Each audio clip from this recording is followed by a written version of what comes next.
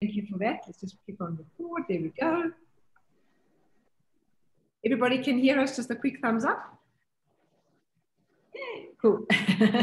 Thanks. I think let's get straight into it.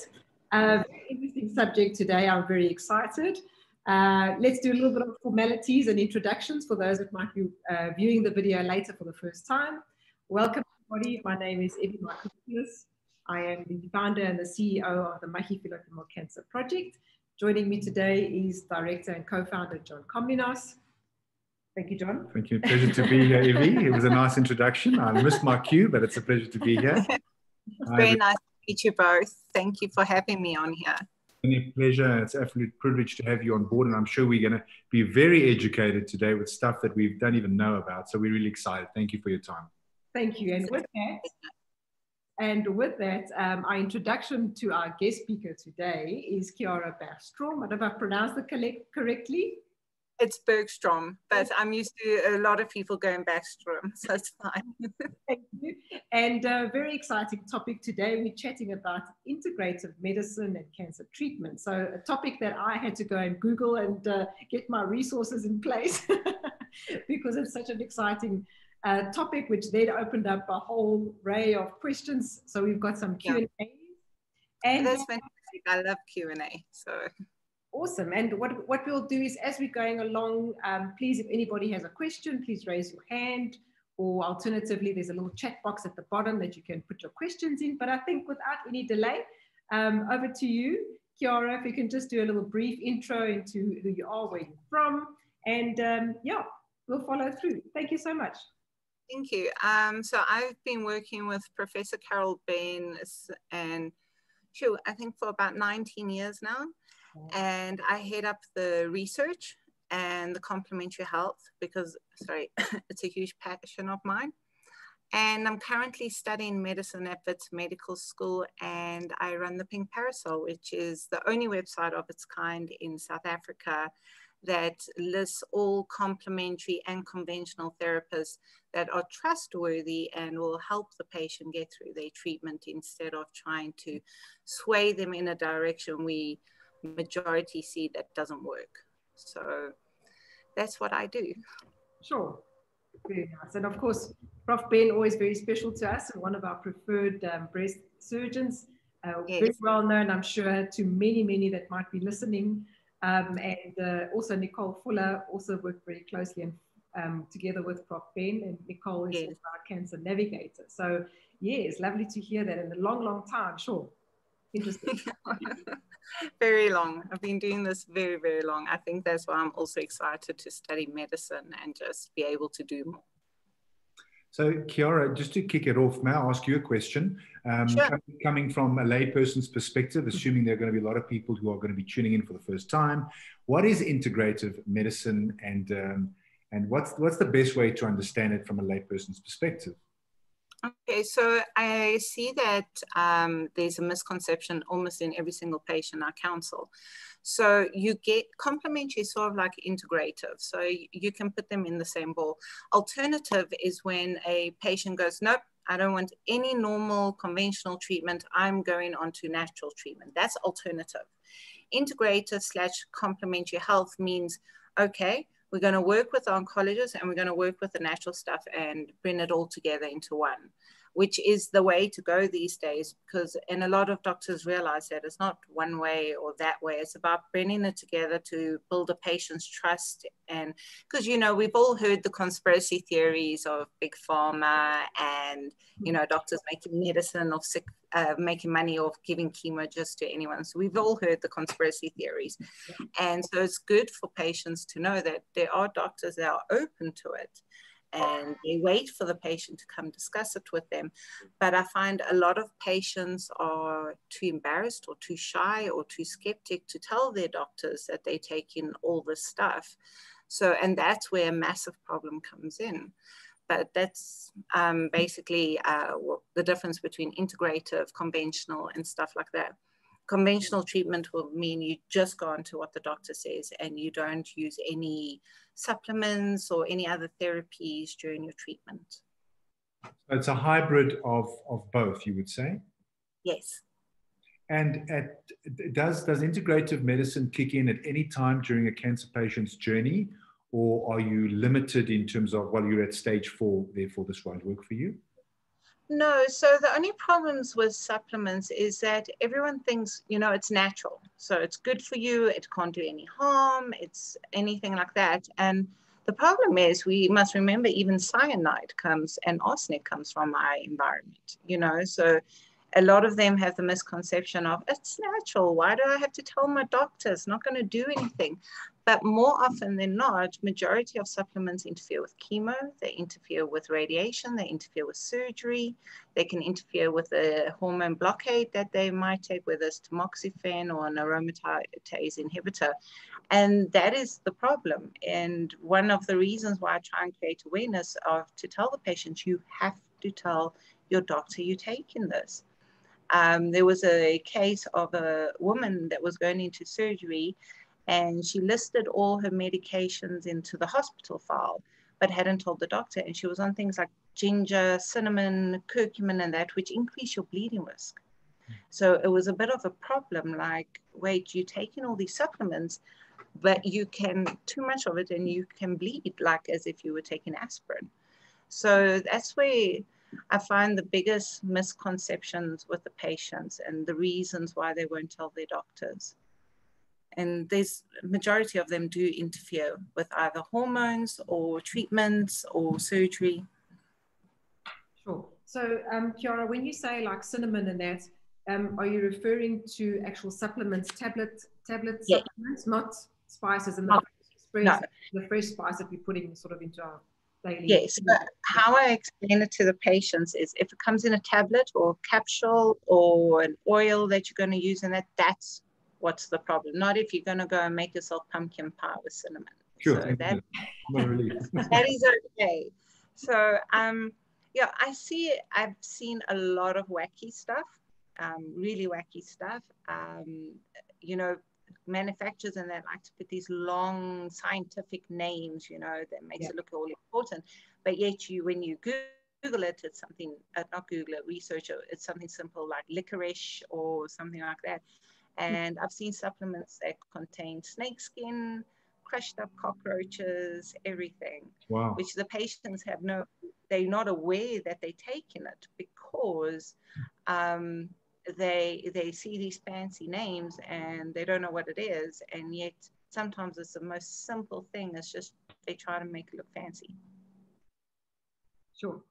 And KYARA, when you're in certain stages, or let's say, for example, someone's recently just found out that they've been diagnosed with a type of cancer, and they are very against doing the common treatments, which are your radiation, chemo, etc., or surgery, and you're having to give this patient an alternative in terms of where they are and where they're wanting to go with how they're going to treat their cancer. What would you say to someone that's on that journey specifically and doesn't want to have surgery, or perhaps isn't in a good state in terms of health? Could be an elderly person, could be someone that's very frail, that probably wouldn't manage chemo and or surgery, and they're wanting an alternative, obviously, to look at, which is going to benefit them. And, you know, so they're on that cross path of where do I kind of go, what do I do? What would we say to that patient? So I see quite a few patients want to do that. Unfortunately, where their info comes is the Facebook conspiracy or YouTube conspiracy, and or somebody's auntie's uncle, whatever, died from their chemo and that. And what I try to do is explain to the patient, even chemo came from the environment. It came from tree barks, flowers, roots, mushrooms, and all of that. But you can't go sit in a forest and stick a piece of tree bark in you and say, that's it, I'm treating my cancer. Humans are specialized. We need specific doses at specific times and stuff like that. So, but when you do get a patient that is like, no, don't want the chemo, I don't want the radiation, I don't want the surgery, then, you know, in the end, it is a patient's right to choose what they want. You know, we can counsel them and advise them as much as we want, but we can't force them. So normally, like what we do is we give them 3 months. So 3 months, if you determine to try this treatment, try it for 3 months, but you've got to have a radiology follow-up, see what that cancer is doing, whether it's ultrasounds or CT scans, and you've got to see what it's doing. And unfortunately, more often than not, the cancers have progressed, they've metastasized, and then they come back and they go, okay, now I want the chemo, but it becomes harder to treat because they used a lot of things, especially in the hormonal cancers, and they take all those supplements, and there's so many influential hormones, and the cancer just looks at it as a buffet, like, yay, you're feeding me. Sure. And so we've had lots of elderly people. You get the ladies that say, no, I don't want surgery. You know, I'm old now, I just don't want surgery. And there's various methods that you can use for that patient. Like a lot of them have hormone sensitive cancer. So you just put them on an endocrine blockade. And I actually did a study on it. And there's a lot of geriatric patients that went onto the hormone blockades, and they did quite fine. But please, I'm stipulating this for certain patients, not all patients. You get many different types of cancers, and it's something you would have to discuss with your doctor. And then when we got a frail little old lady and she's got a really bad cancer, you know, there's ways to work around the chemo. It doesn't have to be like in your face, scary. There's always ways to work with chemo. Yeah. And I've seen ladies sail through chemo, I swear, except for the hair loss. You wouldn't even say they're on chemo. I've had ladies that have had a very hard time, and that's when I've been in the complementary health end to see what I can help with. And I have ladies that have different reactions. Every single chemo is a different reaction. So it's what I generally advise the patient is like, okay, let's start on the treatment, see what side effects you get, and we manage those as you get them. Don't shove a whole bunch of supplements and everything into your body that you might not need because you're scared and you might not experience it. So it's generally, that's the roundabout advice I give. I do try and counsel them because more often than not, the reason why they say no is from horror stories. It's like when everyone's pregnant. Everyone's got a horror story about being pregnant. Oh my gosh, the nausea. And it's the same when you're diagnosed with cancer. The people that come out of the woodworks with their horrifying stories, and you know they mean well, but the only thing they're doing is damaging the patient. Yeah. So, I mean, when you're diagnosed, you're terrified. You like a deer in the headlights, and you get what we call information overload because there's all this information and they're struggling to keep it in and that. And I generally always recommend bringing a notepad and a pen or somebody with you that can listen and that. And when they've been terrified so much by friends or Facebook or YouTube or whatever, then they come back going, no, I can't have chemo. I'm going to die. There's been too many people that die with chemo. And, you know, it's a problem. There was a paper released that patients who take alternative therapies are at a high risk of dying 6-fold. And while if you use complementary or integrative, your chances of survival increase 5-fold. So to say no to all the conventional medicine is actually very detrimental. I'm not saying there's doctors that haven't done it and stuff, but me personally, in all the years I've been here and all the patients I've seen, I haven't seen it work, which is sad because, you know, you want the patients to feel comfortable with their treatment. And when they go for alternative treatment and they come back, you know, it's not like you can say, I advised you, you know, it's because it's their right in the end. But it is a huge problem these days with social media. KYARA, could you tell us what does integrative medicine include, and an example of integrative medicine? So integrative is everything that's natural or complementary to the body. So integrative is very broad. So you can have all the supplements and the herbal medications and IV therapy. It also includes things like reflexology, acupuncture, Reiki, stress relief, meditation, stuff like that. So it's very broad. It's extremely broad. So for the ladies that are experiencing menopause and they can't go on to their hormone treatment because they've had a hormone-sensitive cancer, things like acupuncture and diet can control menopausal symptoms incredibly well. And funny enough, it's the Mediterranean diet that can help control menopause, you know. So And that being Italian, is very easy for me to explain to the patients what a Mediterranean diet is, but it's actually proven to work. With acupuncture and then some zinc and magnesium, it's proven to work. Does cannabis fall under that definition for you? Yes, yes. Cannabis, the drug of this century. You know, everyone treats it as a one-stop wonder drug. You know, it's going to, I had a lady asking for advice, and she wanted to come off a lot of her medication, which was for cholesterol, water retention, and all of that. She wanted to use cannabis, and I had to explain to her, cannabis won't do anything for that. It's not going to. Cannabis can be used for like pain, sleep, anxiety, those kind of things. But unfortunately, with all these bogus sites and that out there, a lot of people go, no, if I drink cannabis, that's it, I'm going to cure my cancer. Mm-hmm. But it doesn't work like that. So, I mean, what the research is very promising. It is very promising, but we are not there yet.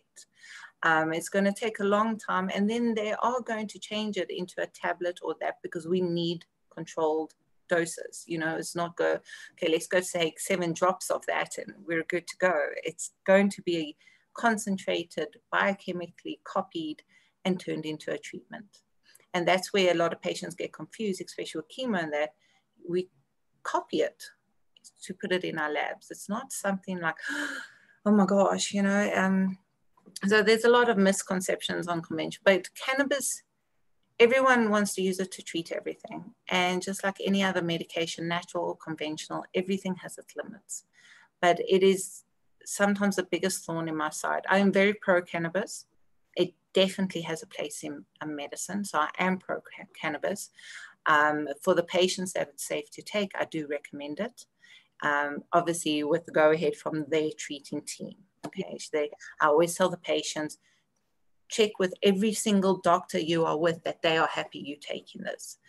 And a lot of doctors are open to it. But the main problem I have with cannabis is people think it can treat cancer, and we're not there yet. Yeah. And I think, as you say, a lot of people have that in mind. I mean, I know with when my mom was ill, and she had literally 6 weeks from diagnosis to passing. And when we had received the news, when she eventually went to oncology on the 18th of January, and they said, look, you know, the state of health, she's been bedridden, she's, you know, the cancer's so advanced, there's really nothing you can do, take her home and, you know, give her palliative. Yeah. And I was like, at first I thought to myself, what on earth are they talking about? Like, we're living in the 20th century, how can there be no treatment? I mean, really? You know, those are the first questions that go through your mind. And then you come to realize, okay, now we've moved from that sort of scenario. So automatically your mind's functioning into, okay, there's a scenario 2, right? There must be. Yeah. You're thinking, okay, now you've been told to take her home and give her palliative care, which opens up an entire new sort of window, because you're thinking, what is palliative care? And then you're going, okay, well, they say there's no treatment in terms of surgery and or chemoradiation.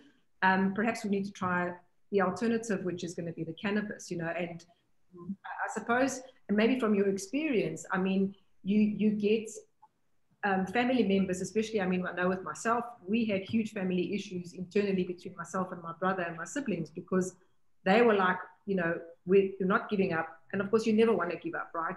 We never give up. But they were so convinced in their mind that if she goes onto cannabis, it's going to prolong and cure.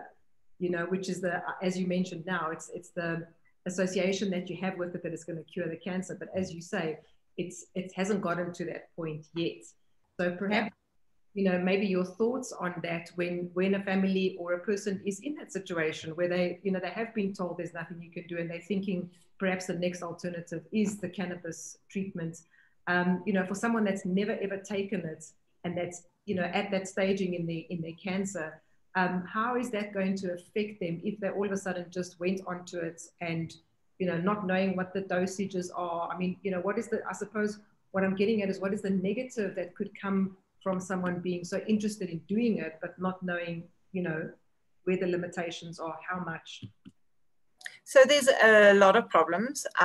We've also got to remember cannabis can drop your sugar. All right. If you're diabetic, you have to watch your sugar.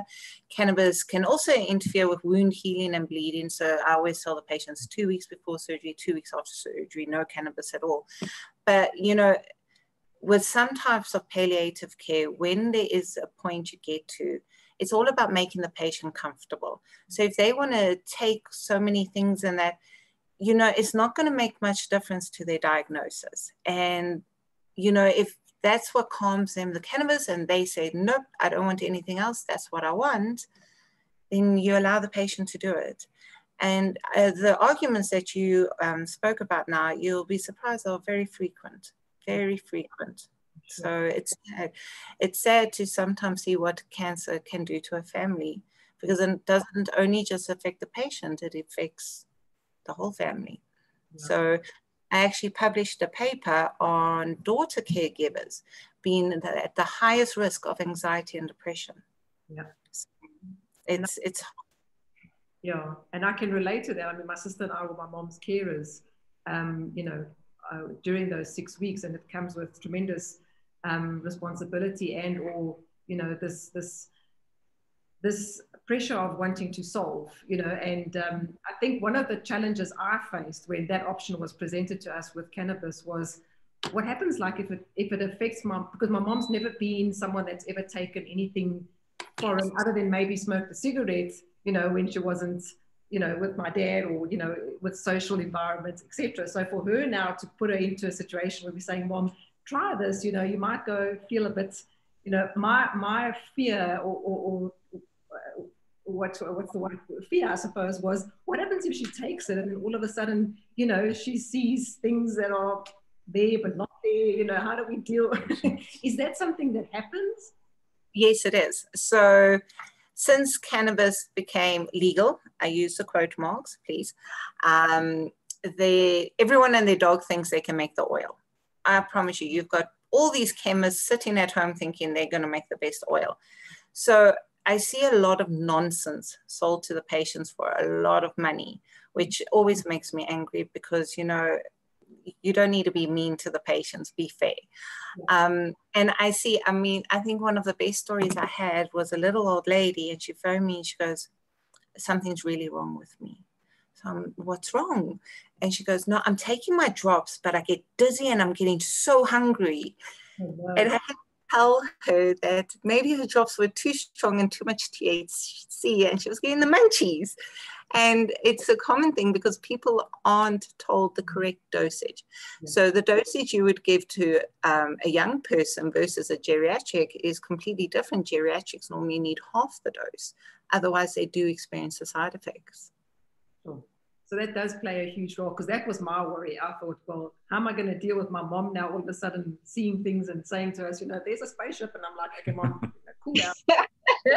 Okay, I haven't met any patients with hallucinations, so you're safe.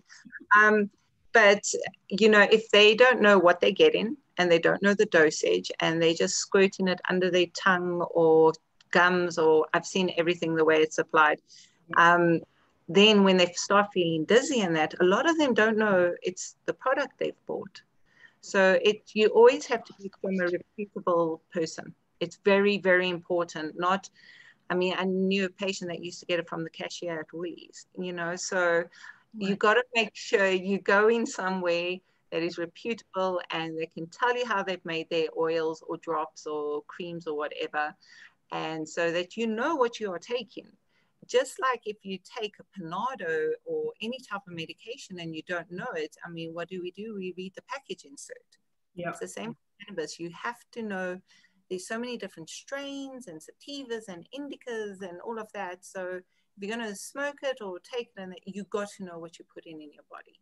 Yeah. Thank you for that, KYARA. We have a question from Nikki. Nikki, would you like to? Yes. Please go ahead. Please. Can you hear me? Yeah. Hi, Nikki. How are you? Well, yourself. Okay. Last time I spoke to you was about 2 years ago, KYARA. But I just wanted to ask, because I vaguely remember, possibly through my own research at the time, the danger of taking certain types of cannabis if you were, for instance, hormone positive cancer. I don't know if it was the THC volume or the case. I can't remember. Is my understanding correct? So, like I said, the research is still, I mean, new. But the problem is that there's papers that say you can use it with hormone cancer, papers who say you can't use it with hormone cancer. So I have a rule of thumb: if there's small smoke, there's small fire. So until the research is definite, it's not worth the risk to mess up your treatments and so forth. You're going onto a treatment to battle your cancer. You want to get through it and everything. So, you know, it's got to be careful. Like I see with HER2 positive breast cancer patients, when they're on their Herceptin, if they use cannabis, their Herceptin doesn't work as well. So it's something that you've always got. I research a lot of things and I try and find more yeses than nos. But if I'm finding out there's a lot of no's, and I'm like, you know, it's not researched enough. So let's just not take the risk. Thank you. Thanks for that. Another question. I'm sorry. Go ahead. Go ahead. Nicole. Yeah, I think I actually asked KYARA the same thing with CBD oil, you know, just to help you sleep better, because I get my hot flushes. And I mean, Prof Demetra said, no way, just leave it alone. But I mean, you said, so like you say, I mean, another scary thing when just after I was diagnosed and I started my tamoxifen, I was having hot flushes and I went to my pharmacy. That was before, I mean, I'd even knew about KYARA. And I mean, the pharmacist actually was happy to recommend sort of over-the-counter supplements that had black oshkosh and some of that other stuff in it that actually is contradictory to tamoxifen as well. And I mean, this was coming from the pharmacy. And I mean, so you've got qualified pharmacists also not really even knowing or aware of the, the contraindications of, certain things with cancer medications. It's actually fairly common that happens, because there's a joke that, when you study medicine, only 1 week is dedicated to supplements. So it's because there's become a huge interest in supplements, more research is being done.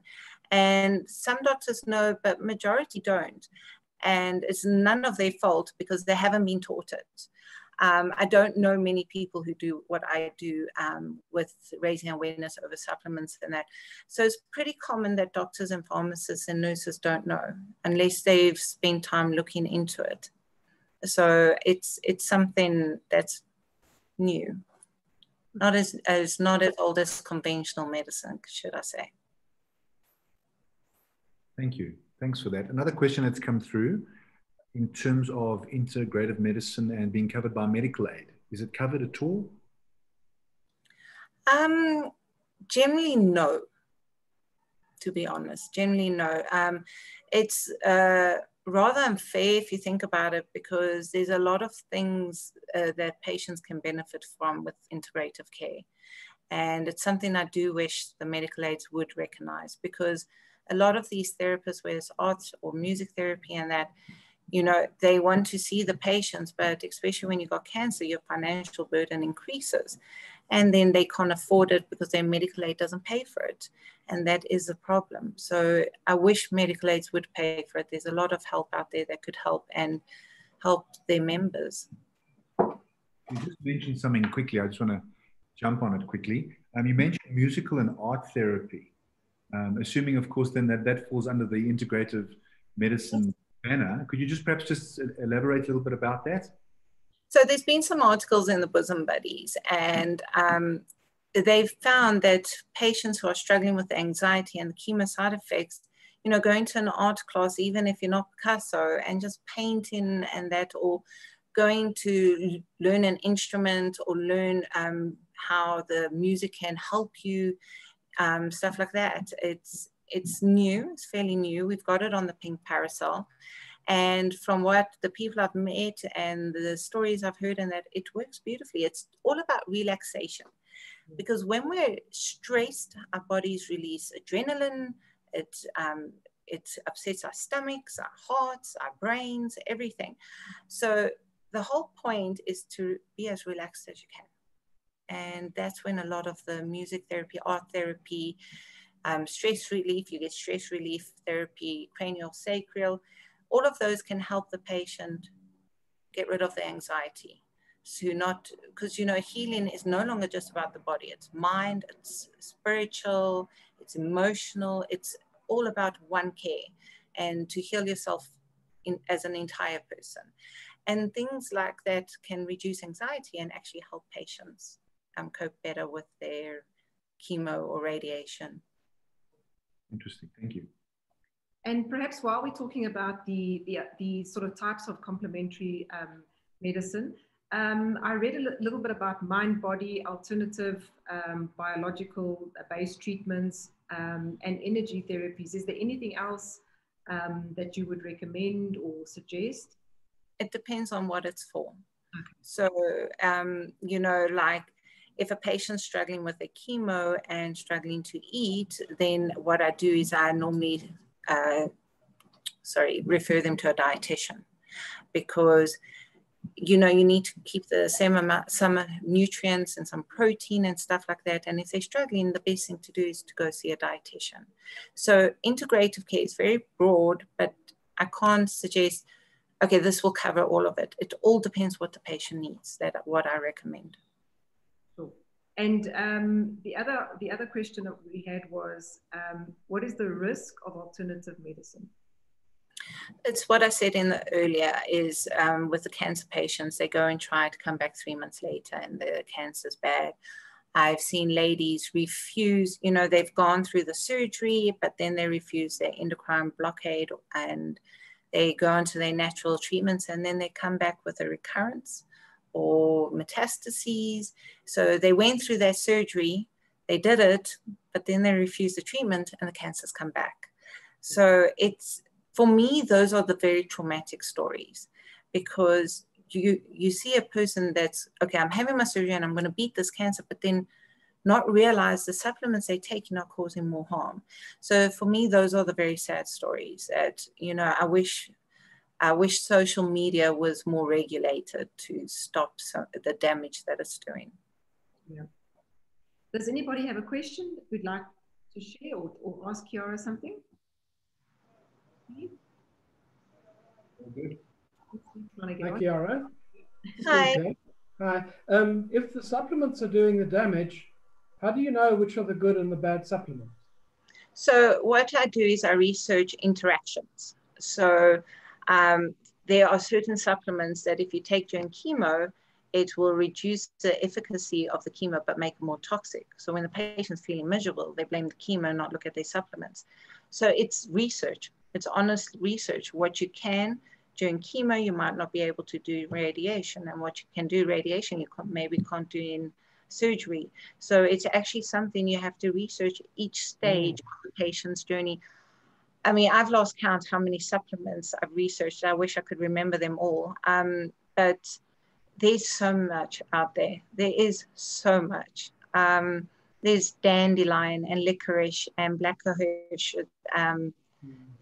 It's impossible to keep up with all of them. So if a patient comes to me and they go, that's it, I've heard about this, will it help? And then I spend the next couple of days researching it, comparing it to the medicine they're on, and say, yay or nay. It's complicated because when I started my my chemo at Rivonia Oncology, they gave me a box of, well, actually it wasn't, they didn't give me the box, they gave me the list of all the things I might need. And they were all really not so much supplements, really more treatments for symptoms like dryness of the mouth, whatever, nausea, and some of these things completely conflicting. And as it turned out, I needed very few of those, but obviously some people do need those particular treatments. Yeah, when they give a list of side effects, it's the same as if you look at any medication. You know, in research, if somebody felt like a sore pinky toe, you know, it's stuff that they've got a list in that. So when the patients get their little pamphlet of side effects, I normally tell them, don't stress. Does not mean you're going to get all of them. But yeah, it's, you know, and the things like for dry mouth and cracked lips, and that, those are always good tips to follow because it's been tried and tested over many years and it's known to work. So my research stands more like with supplements, herbal medicines and that, because generally what the doctors suggest, they have no issues. KYARA, the questions come through. Your thoughts on collagen supplements? Okay, so funny enough, I've actually been asked to write an article on that for the next issue of Buddies. Yeah, so there's research showing that collagen can help with wrinkles, tighten the skin, can help with bone density. So it's, you know, for the ladies that can, you know, if they want to, they can take collagen. I've never seen any interactions. I've never found any during research on that. But there is research showing for skin and bones, but not much other stuff. You know, there is no other research showing all the other stuff they get told you can take it for, like depression and stuff like that. It's better to always stick with what the research is showing until the research changes, until somebody finds something else, which always happens with research. It's a continuous thing. Yeah. And your thoughts on oxygenation therapy? Personally, so this is my personal opinion, I don't like it because, you know, oxygen is needed in your body, but you have no proof in saying that it's not going, the oxygen's not going to feed the gene. You know, some people believe it, some people don't. There's not much research out on it, but personally, me, I don't like it. For a cancer treatment, I don't like it. It's another thing I've seen not work. Thank you. So can we talk about the practicalities of someone wanting to sit down with you and be assessed? Could you just take us through the process of, is it a kind of needs analysis? Someone comes and sees you and you ask them, just so for those listeners out there who perhaps would like to approach you, what are their expectations, costs, timing, things like that? Yes, so what they normally do is they book an appointment to see me, and we go through what their fears are, what they are hoping for, you know, are they scared of neuropathy, you know, and we can discuss different ways to tackle it and just take it from there. It is individual patient based. So they come to me, they tell me what they want in or what they are taking or what's being suggested, and we work together. We work together to make sure nothing they're going to take is going to interfere with treatment or surgery, but going to actually be beneficial for the patient. So it's just a matter of assessing what they want. And do you dispense the supplements based on their needs and what you've seen? No. No, because I'm completely neutral. I don't believe in punting brands. I have the most lovely reps come in to see me with really good supplements. So if I do see one that's very good, like Jenny for vitamin B, I recommend Neurobian, because it gives you what you want. It's absorbed well, you know, it's not just being excreted in urine type scenarios. So that is one thing, but it's never a brand of like, oh no, you're only going to use supplements from this company. I don't punt brands. I don't believe in it. I'm not a sales rep, so I don't think it's ethical from my side at all. Is your involvement a kind of holding hands through the journey process? Or do you diagnose and then, No, I navigate patients. They all get my cell phone number because in case they see something on social media or someone suggested it as something, and I navigate them. I also do palliative and bereavement. So, you know, it's literally from start to finish. And in terms of costing and things like that, could you just give us an indication as to what you charge and how that works? So currently there is no charge to see me because I'm still studying. So it's unethical to take a fee. So, but to me, it's always been like, come see me. You know, I'm not interested in how to charge or get money. It's just like, phone me, make an appointment. Let's see how we can help you. But I've always been like that. There's a joke from one of the ladies in the room, because when I qualify, I go, free treatment for family and friends. And she goes, you know, you're going to be broke. So that's me. I want to work in government hospitals, and I'm happy to see anyone or them call me or message me. And that it's never a problem. Sorry, just one more question and then over to Evie. No, what's the youngest person that you've treated? That I've counseled, I would say early 20s, maybe around younger than 25, early 20s. You do see a lot of young breast cancer patients these days. Yeah. So, and I think I've counseled up to an 85-year-old. So really across the spectrum. So yeah, but I can't like say, this is what I do, this is what I recommend, because I have to see the patients or I have to talk to them and see what they actually want in. And can integrative medicine work for any age? As far as you know, and could you put a baby or a child through? I don't recommend. I can't recommend that on a child because I have not studied pediatrics. None of my research has been in pediatrics. That because childhood cancers are extremely different to adult cancers. You know, childhood cancers tend to develop faster and more aggressive. I am not comfortable at all giving an opinion on a child where I always say to the parents, because a few have contacted me, please speak to your oncologist. Mm-hmm. This is not something I can advise you on, and I won't take that risk. Yeah. So, yeah, so as for all ages, it goes back to what do they want? You know, if a geriatric patient comes to me and she goes, I'm so sore, I've heard about cannabis, I've got to tell her dosage, be very careful of dosage because you're older. A younger person comes to me saying, oh no, they've read this and this and this, and they want to take all of them and spend 8,000 Rand on it, you know, then I gently advise them as well. It's extremely expensive supplements, you know, let's take it back a notch and see actually what you're paying for. And that brings me back to my irritation of people sometimes really overcharging unnecessarily. It's honestly an individual based needs. Got it. Thank you. Thanks. And KYARA? Can I ask something? In terms of all the different, I mean, as you said, there's so many millions of vitamins and supplements available at Dis-Chem and all these places. I mean, how do you distinguish which is good and which is bad? I mean, you know, some are like extremely expensive, some are cheap. So, I mean, you know, that is also, I think, so confusing for people to, you know, which one is actually going to work. I mean, so I'll probably have some dietitians correcting me on this, but generally what I recommend is looking at the RDA of the required amount daily allowance that you need and stuff like that. And quite often you don't need the expensive brands, you know, if, you know, you also got to take blood tests, you know, to make sure your vitamin D levels are not low in there, because too much vitamin D can actually make you feel exhausted. So you've got to make sure you're also not overdosing on supplements.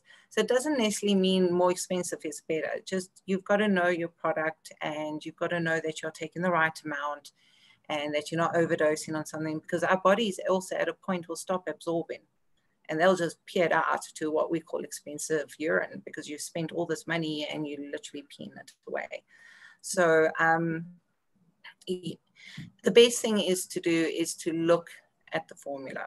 Look at how much it's giving you. Look if it's going to be of any benefit.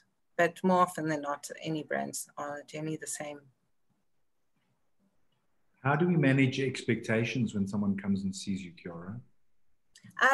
So it depends, again, on the expectations. You know, if a patient comes to me and they're going, that's it, taking vitamin C IV, I'm going to do cannabis, I'm going to do hydrogen peroxide and oxygen therapy because that's going to cure my cancer.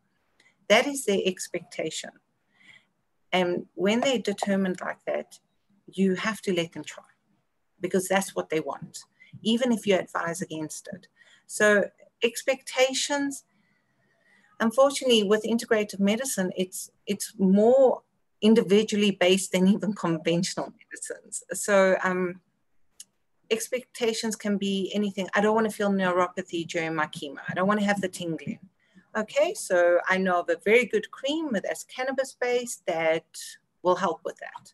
And let me know if it doesn't work. And, you know, menopausal, now I want to stop having my hot flushes. I want to stop being moody. I'm over it. Okay, let's try a Mediterranean diet, some zinc and magnesium and acupuncture. Let's see if it works for you. And so unfortunately, it's very broad. Do you think, and I suppose I know the answer, but I'm asking the question anyway, is it preferable to start engaging with patients before the onset of symptoms?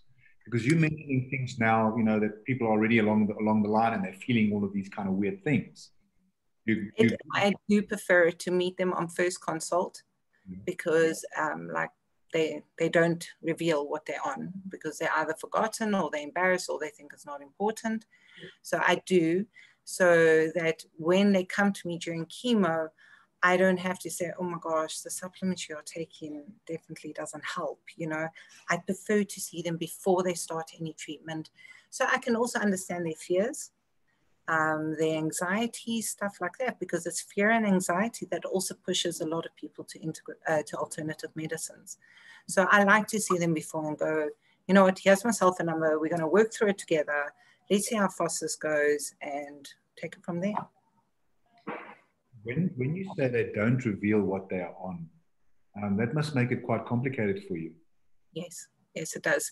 So we do have a handout in our file where I ask patients their opinions on natural supplements. Do they think it will interfere in that? And when I phone the patients and I go, do you take anything? Like what? Supplements, herbs, anything of that? No, I don't. And then they go, wait, I think I take a funny herb. I'm not sure what it's called. I'll send you a picture. Yeah. They forget. They think it's not important. You know, they're extremely important. It's extremely important to know your supplements and what it can do, because I'm not just talking chemo and radiation. These supplements that can interfere with your diabetic medication, your hypertensive medication. They interfere a lot. So you've got to be very careful. And that's why awareness is so much needed around supplements, because a lot of doctors don't know either, or pharmacists. And they say, no, this is okay, take it. But you've got to look for drug interactions. Any questions, anybody else at this stage? Yeah, I just wanted to mention that I had genetic testing like 2 years ago. We just did it as a family, and you know, we did all of the different sectors, and I mean, I actually tested to see if I had the CYP2D gene, which is a gene that actually says whether you actually absorb tamoxifen, which is the endocrine hormonal treatment that I'm on for my breast cancer for the next 10 years. So, and I mean, that was quite interesting. Like I had a normal, you know, my CYP2D gene, I had it and it was normal. And I got sent a whole list of medications that they said I shouldn't take, you know, while I'm on the tamoxifen, because it could reduce. So it's also, I mean, I think if patients can afford genetic testing, you know, you can ask for, you know, you can, I think you also get quite a good indication of, especially if you're on certain treatments, probably like hormonal treatment where you're going for many years. I think it was really worse. And I think it's nice to know, you know, for myself. And Prof Demetra said, you know, with the research, you know, it's not 100% foolproof that if you have that gene, it will, you know, it does work. But I think if you can afford, you know, genetic testing, I think, I don't know what you think, Kiara, I think it can also help in some ways. So a lot of the genetic testing out there, please, I'm not saying it all, so I hope no one gets offended. I don't believe in. I don't. Because it's much more complicated than saying, oh, wait, you got a gene, don't eat this food. You know, you've got to know what you're doing and that. So I'm very skeptical about these quick genetic tests. I believe you should always have a genetic counselor to work you through it, work through any possible findings and stuff like that. So I'm skeptical of them. And I think perhaps Steve, maybe Steve can share a little bit about his genetic testing. Recently, I think he did some genetic testing through, I don't know if Steve can hear us, Steve? He's very involved with something else. It would be interesting for him to have shared what kind of genetic testing he did. But I mean, it's interesting to hear you say that, yeah, because when my mom was diagnosed, and my mom's mom also had and passed from ovarian cancer. My mom then had originally diagnosed in the late 20s and early 30s twice with breast cancer, and then passed due to the ovarian cancer at her late 68 years old. But it never rang as a thing to do, I suppose, because number one, she never spoke about it, and number two, we never thought of even doing genetic testing because we didn't talk about cancer, so, you know, leave it behind. So two different types of genetic testing. I'm talking about the kits that you can get that Nicole had, And then the genetic testing, I think you talked about it wasn't just a kit. We had it through GeneWare, and we had actually proper counseling and feedback and, you know, the whole panel discussion for like 2 hours on each of our results. So it wasn't just it was quite. So what I mean is not the genetic testing for BRCA or whatever. I'm with Prof Demetrio on this, is that there's no research not real research showing that if you've got that gene, it's not going to work. Yeah. It's not as simple as that, should I say. So when it comes to the genetic testing like BRCA and stuff like that, I'm fine with those. I'm secure with those. But the other ones, I would need to see more research to have more faith in them. Okay.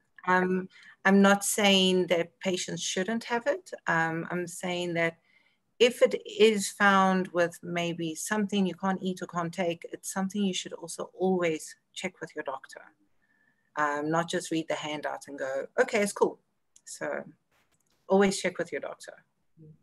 And KYARA, you mentioned in the beginning that a lot of oncologists are quite happy to work alongside integrative medicine.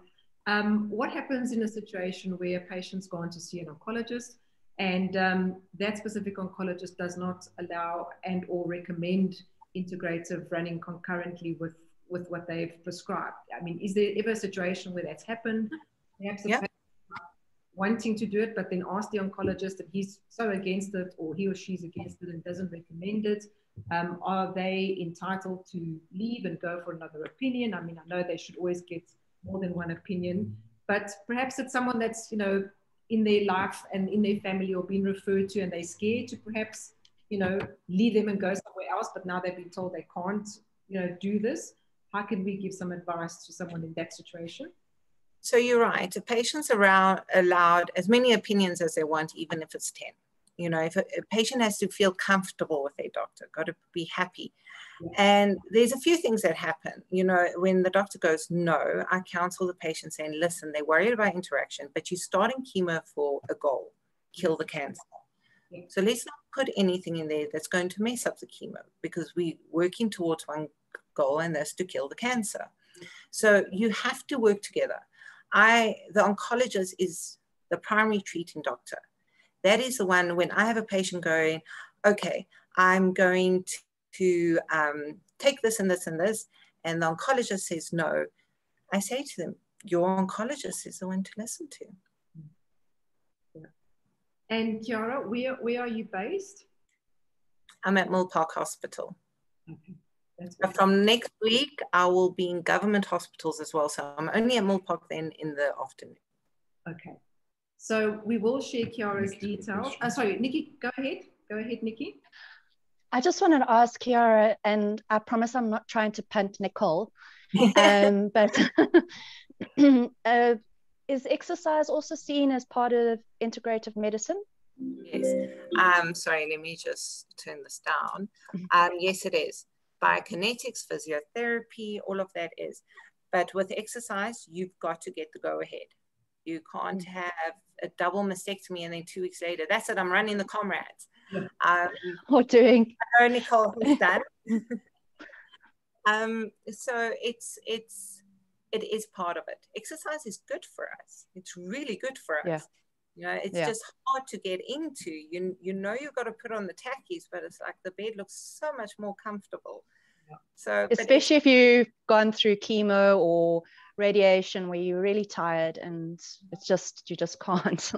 You have to be kind to your body though. You have to listen to your body. And if your body's tired, take that nap. If your body's hungry, eat that food. You know, if you just want to. Now, I don't advocate sugar all the time, so please. And, you know, as the problem us ladies have is we don't hang up our superwoman capes. We don't. We run everything. We take care of everything. And we've got to remind ourselves to put down the cape. And if you want to sit in the bed for one day with a jar of Nutella and a spoon, you have to allow yourself those days to carry on being strong. My children are very chronically ill. And so they have their off days. And I always say to them, you know what, you're allowed to be angry, you're allowed to be upset, as long as you get up the next day. you know, and that's where exercise can help as well. It improves mood, it improves joint pain, it helps with weight, it even helps with hot flashes. But the patients have to get there first. Yeah. Don't worry. Just say something. Sorry, KYARA, I mean, as Nikki, as I said to you, I mean, even myself, as KYARA said, you've got to be so careful, and you've got to know exactly what you're doing in referring exercise for cancer patients, and knowing when to refer out, as KYARA says. You know, that is so important. And like you say, I mean, if you are absolutely exhausted, then listen to your body. It's you know, that I think that is the whole key. And as KYARA said, I think the biggest issues, as Carol and I always debate, is getting into exercise. I mean, normal people find it hard to exercise. So for cancer patients, you know, it's even more difficult. But I think the key is to try and be consistent. I mean, and that is for any form of exercise. So normally what I recommend when it comes to the exercise is I recommend that they see a biokineticist and a physiotherapist once they got the go-ahead from their doctors, because especially a biokineticist is trained on how to teach you to train. So I really always recommend biokineticist, physiotherapy, just to get you going, because once you're in that groove, I'm sure, Nicole, you know what I mean, it's easier to carry on. You know, you just got to get in there. No, exactly. It's so important to be assessed properly, because, like you say, otherwise you can do you know, a lot more damage. You know, if they're not. Yeah. Does that answer your question? Awesome. KYARA, please won't you share your details with us? I will share them on the link as well, but maybe for those that are listening and want to make contact with you, your contact number, email address. So my email address is KYARA at pinkparasol.coza. So it's the organization's name, my name, .coza. My cell phone number is 082-887-8268. Yeah, so I'm used to being messaged and asked questions, and so it's never a problem for me to give out my cell phone number, because it's like, yeah, sure. Let's just do it, you know, so I don't have a problem with that. That's awesome. Thank you. And not many people offer that, so it's awesome that you do that. So we appreciate it. Thank you so much. Very interesting topic. I think we could go on for another hour, but I've learned so much, and I hope that this session has opened up a lot of Q&As for those that are going to be watching later, and they might want to contact you for some questions and answers. I have to also thank our sponsors and partners today, BMW Bryanston, for sponsoring this session. So thank you to Stavros and Charlene and Nicole from JSN Motors. And next week also got an interesting topic. We are chatting about testicular cancer, because April is Testicular Cancer Awareness Month. So we're joined next week by our favorite gentleman from the Cape, Torsten. And we'll be chatting about. I love him. I've met him. He is such a wonderful person. He's really an amazing person. He is, and he has an amazing story and his organization behind him that we partnered with. So we'll be sharing some of that info. So we look forward to seeing you all then. But huge thank you once again, KYARA, from our side. What a pleasure to have you today, and for taking the time out to speak to us.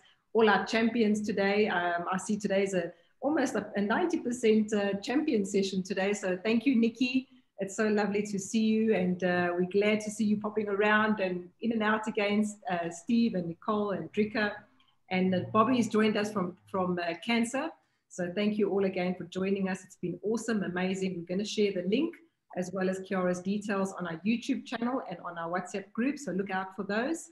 And other than that, in closing, John, before we go. Fantastic session. Thank you so much. We'll be referring a lot of people to you, so you'll soon start to charge. Because Thank you very much. And thank you for having me. It was really nice. With COVID, I've stopped most of my talks because normally I do them in person. So this was very nice. Thank you. Good luck with the rest of your studies. Yeah. Thank you so much. Thank you. Bye, everyone. Bye. Thank you. See you next week. Bye. Bye. Bye.